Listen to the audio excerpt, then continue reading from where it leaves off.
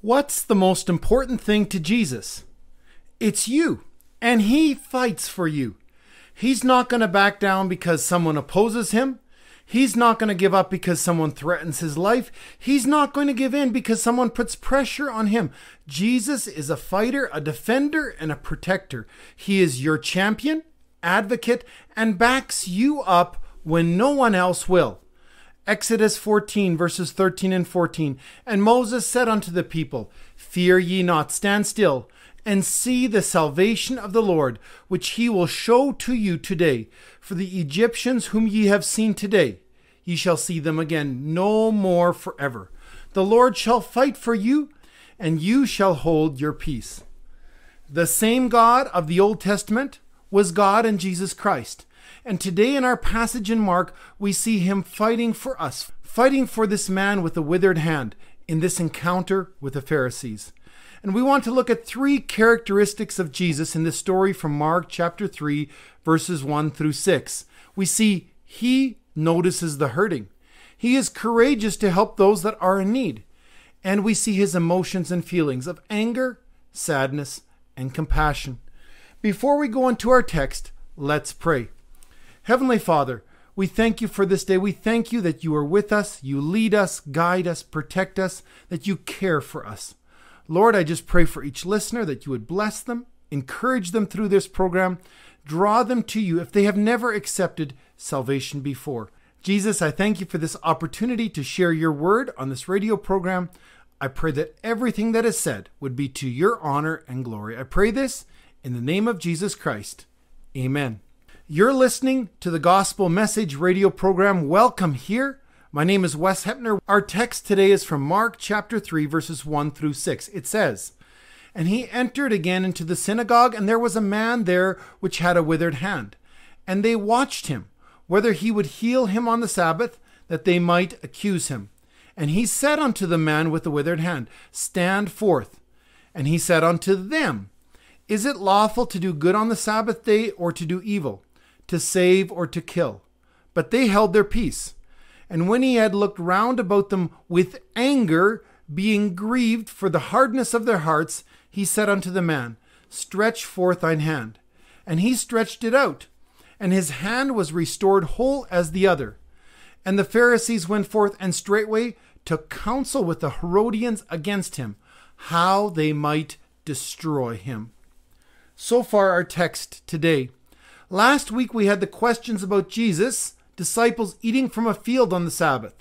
And the scribes and Pharisees question Jesus, and Jesus has to explain that the Sabbath was made for man. And the first thing we see in our text today is that Jesus cares. He notices what's around him. He notices who's in need. Verse 1 of our text. And he entered again into the synagogue, and there was a man there which had a withered hand. Even though he has just told the scribes and Pharisees that he is Lord of the Sabbath, he goes into the synagogue to worship on the Sabbath. And he cares about this man. Another translation says he sees the man. He notices the man. All these people are worshiping in the synagogue. They're all around Jesus, and he notices the man with the withered hand. My beloved friend, isn't it a wonderful thing to be noticed by Jesus? To have the eye of God on you. Jesus didn't just go to church to sing, to hang out and go home. He went to church to bless others, to serve. He saw the man's deformed or withered hand. And Jesus didn't just see and move on. He saw it and was going to do something about it. I think sometimes in our day today, we gather every Sunday, we bring our weaknesses and sickness and problems with us. Our emotional problems, our mental deformities, our physical problems, our spiritual deformities, and some of it we were born with, some of it others caused, and some of it we did to ourselves. But if we're honest, we're all deformed or sick in some way. And God notices this. And he cares. And I think we should notice as well. We should come to church every week to see who we can bless, who we can encourage, give hope to, strength and support. There's a lesson here with Jesus noticing a man with a deformed hand. My beloved friend, do you notice the people around you who are in need? The second thing we see of Jesus is his courage and his strength. He has seen this man with the withered hand. He knows it's the Sabbath. He knows the scribes and Pharisees have just asked him about his disciples eating on the Sabbath. And these same scribes and Pharisees, they're all here. The disciples just broke all those laws going through that field. And Jesus, the Jewish teacher, did not condemn them. And the Pharisees are mad. Verse 2, and they watched him, whether he would heal on the Sabbath day, that they might accuse him. If he heals this man's hand, they were planning to accuse him. Remember, the Bible does not say of Jesus when he goes through the fields with his disciples that he himself ate of the food in the fields on the Sabbath, but his disciples did. But here was a chance that the scribes and Pharisees had to trap Jesus himself. Here was a chance to catch Jesus doing something wrong. And I wonder sometimes if we have the same attitude with someone we don't like. We're waiting for them to do something wrong, watching for when they will make a mistake, so that we can accuse them, so that we can destroy them, because that is what we wish for them. If you have that attitude, I can tell you the love of Jesus Christ is not in your heart, because he does not bring that attitude. Look what Jesus does. He asks a question like he so often does. Verse 3 and 4 of our text. And he said to the man which had the withered hand, stand forth. And he said to them is the scribes and Pharisees who are watching, is it lawful to do good on the Sabbath day or to do evil, to save or to kill? But they held their peace. They didn't say anything. Jesus, he asks this man to stand up, and everyone is watching. What will Jesus do? And then he asks this question. What does your law say about doing good on the Sabbath? And they're stuck. No one could answer him. They were so caught up in their religious laws. Their plan was that if Jesus healed the man's hand, they planned to accuse him of working on the Sabbath. Their whole religious system revolved around the Sabbath. And on this Sabbath, they were ready to trap Jesus. There are even some who believe that this man with the withered hand was placed there by the Pharisees. They wanted to draw Jesus into doing a miracle so he would break their religious laws and they could take action against him. Then Mark tells us in verse 3, Jesus said to the man with the deformed hand, come and stand in front of everyone. Jesus is ready to bless this man with a miracle. Notice the man didn't ask for a miracle or for healing. Jesus decided to do what only God could do. Instantly heal this man's hand. To make sure the Pharisees and all the others who were present could see it, Jesus asked the man to stand up in front of everyone.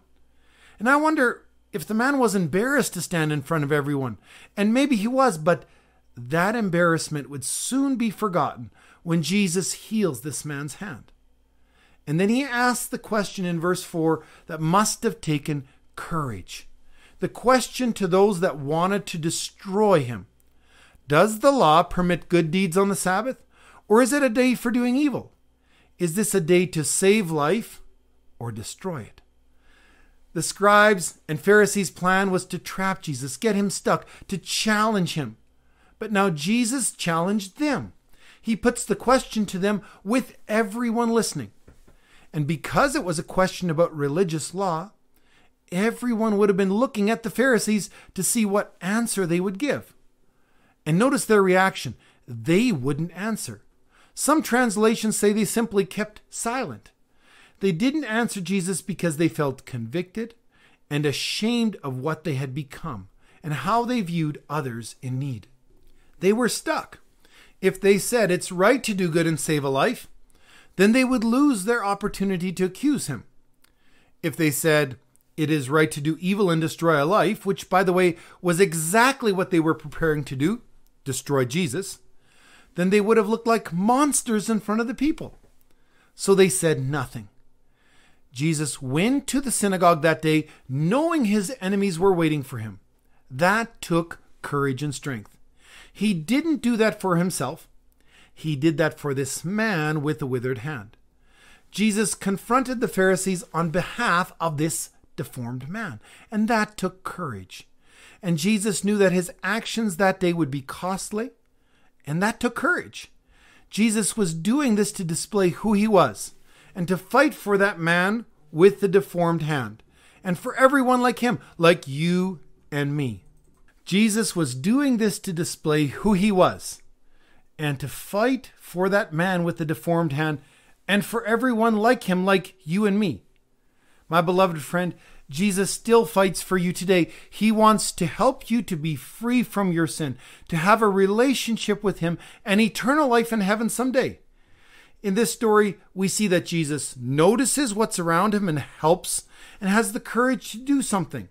And now thirdly, we see the feeling and emotion of Jesus. Mark 3 verse 5, and when he looked round about them with anger, being grieved for the hardness of their heart, he said unto the man, stretch forth thine hand. And he stretched it out, and his hand was restored whole as the other. He was angry that their law and religion was more important to them than their love for this man, than for the well-being of this man. And he was sad because when it is that way, you are not free. You are enslaved, maybe not to sin, but to the law. And it's interesting what Jesus does with these emotions. Some of us, when we get angry, we destroy everything around us. We make things much worse than they were before we were angry. See, anger is not the sin, but the actions after the anger. Do we build up or destroy? Do we help or hurt? Righteous anger can often do great good when it is channeled in the right way. But I wonder what you do with your emotions, your anger. Does it produce destruction, brokenness, go off like a bomb? Jesus, being God, takes this righteous anger and does something good, something to help someone. He tells the man to stretch out his hand and heals him. He takes the anger and sadness for how the scribes and Pharisees are bound by their own law and turns it into compassion. He heals this man and changes this man's life forever. He takes his anger, uses it as courage to heal this man, to go against the religion of the scribes and Pharisees who are already looking for a way to trap him, to destroy him, and are against him. And you know the wonderful thing? Even if there are people in this world looking to destroy you, Jesus is fighting for you. He wants to help you. He wants to have a relationship with you. What do we do with this Jesus, who is faithful to the Father, courageous toward his enemies, angry at sin, and compassionate to those in need? We make a decision to follow him.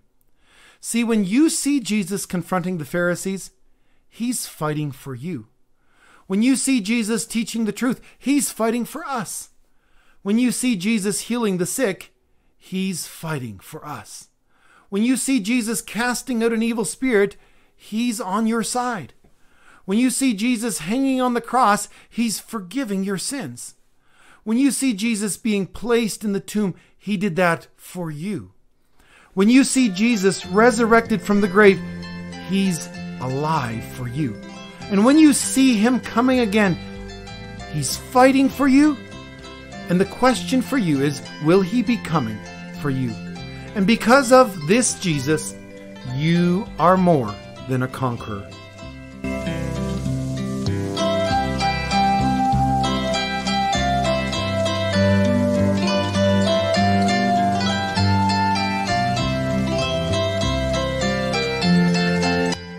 You've been listening to the Gospel Message radio program. My name is Wes Heppner. Thanks for being here today.